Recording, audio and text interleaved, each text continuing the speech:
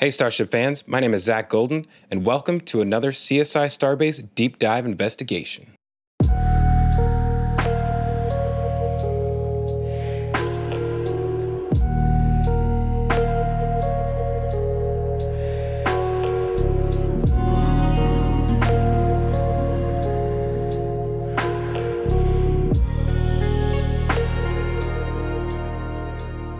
Welcome to CSI Starbase.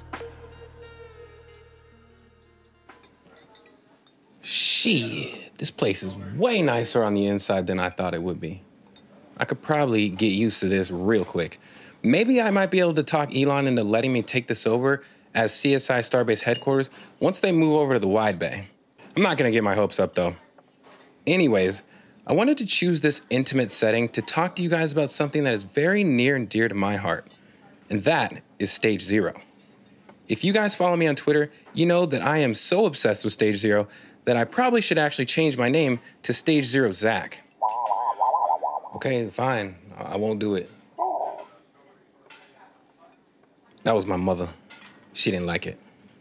Listen, I just want you guys to understand how much it hurts me that SpaceX pretty much treats its new launch tower at the Pad39A complex like it doesn't exist. To tell you the truth, I think a lot of people watch Falcon 9 launches these days just so they can get a peek of the new launch tower, but, you know, good luck. SpaceX is always hiding it.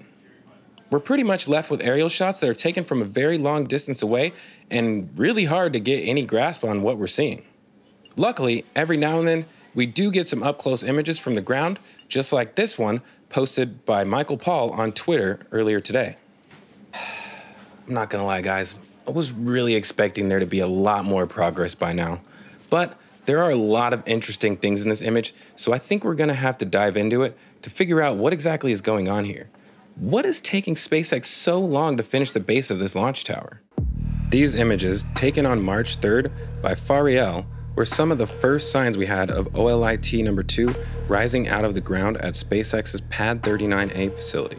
One major difference between aerial coverage of the South Texas launch site versus the Florida facilities is that pilots flying around the Kennedy Space Center complex aren't really able to get that close to the pad due to the proximity of the nearby military facilities.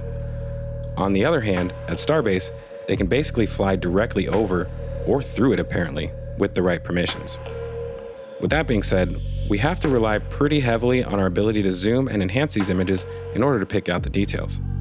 I feel like most of you have probably already seen these images of the rebar sticking out of the ground for the foundation of the base of the tower, so I will spare you the details for now because there is another reason I'm showing you this.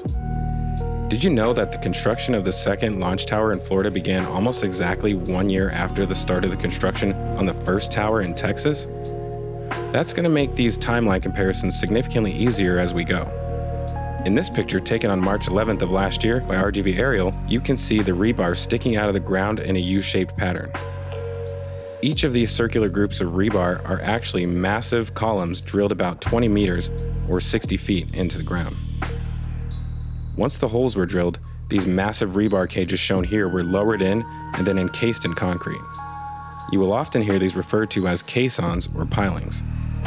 As you may already know, the purpose for these is to keep the massive 480-foot tall structure anchored solidly in the ground.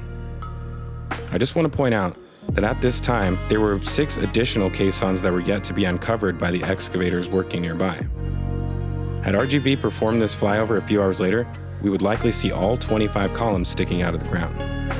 Moving a few weeks ahead, we can compare both structures on April 20th of 2021 and now the new tower on April 20th of 2022.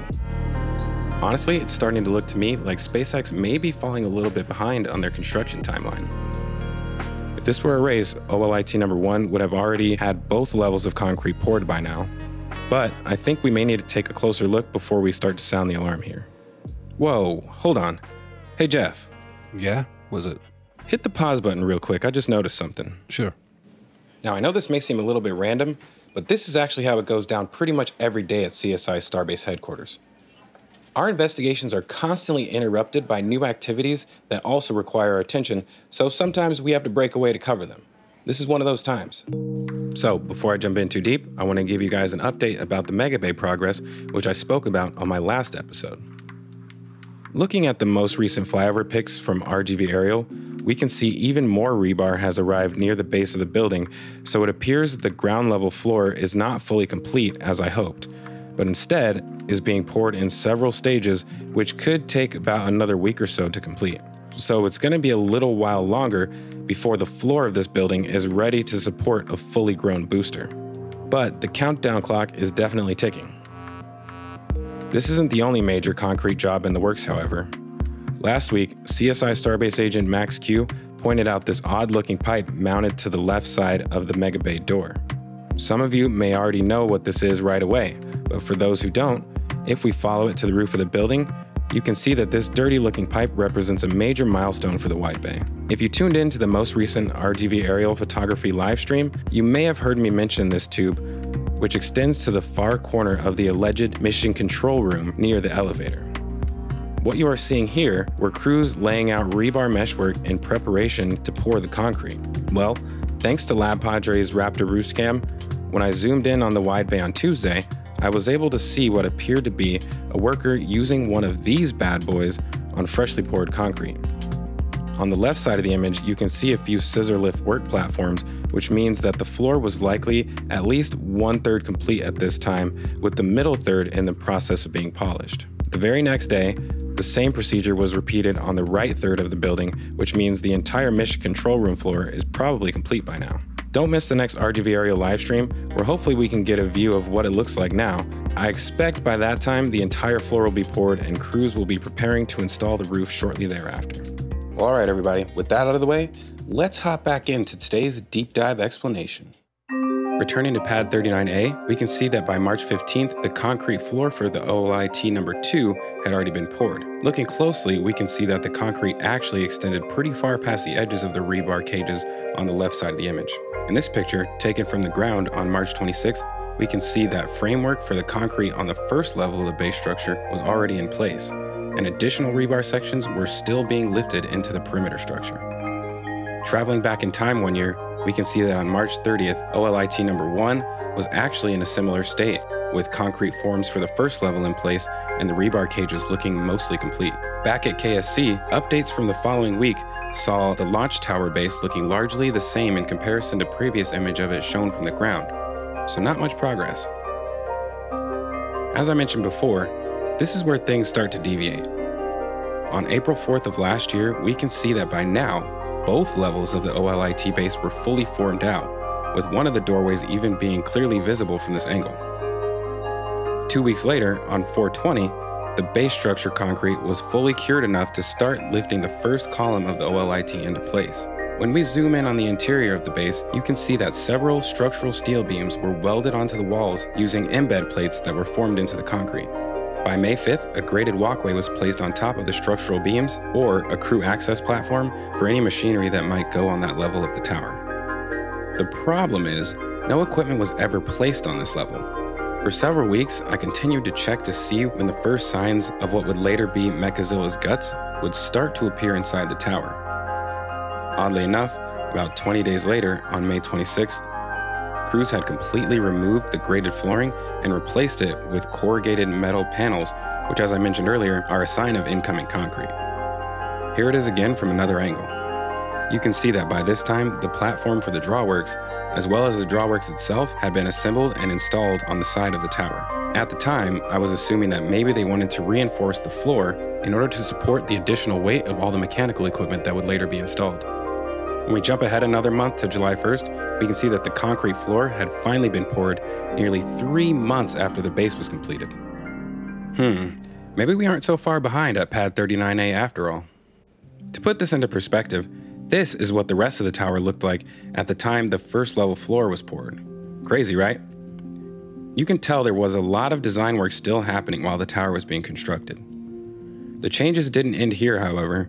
A few weeks later, on July 13th, I noticed that concrete walls had been added to the platform, creating an L-shaped room. Viewing it from this angle, you can more easily see the doorway that leads into this room. Keep in mind here that the top of the wall is roughly 1 to 2 feet below the top of the square base structure of the tower. By July 29th, a heavy-duty 2 to 3 foot thick ceiling had been poured on top of the walls. This room is most likely where all the controls and relay systems for Mechazilla are located. So it took nearly 4 months for OLIT number 1 to reach a point where the actual base structure of the tower could be considered complete. By the time crews were able to start bringing in all the equipment needed for Mechazilla's inner workings, the 8th section of the tower was already in place, and the 9th was only a few days from arriving. Thanks to this image posted by Boca's Brain on Twitter, we can now see the reason it's taking so long to complete the base structure of OLIT number 2. The reason is, this time around, they aren't just pouring the outer walls and corners. Instead, they are framing out the entire interior structure as well as the exterior walls the way it should have been done the first time.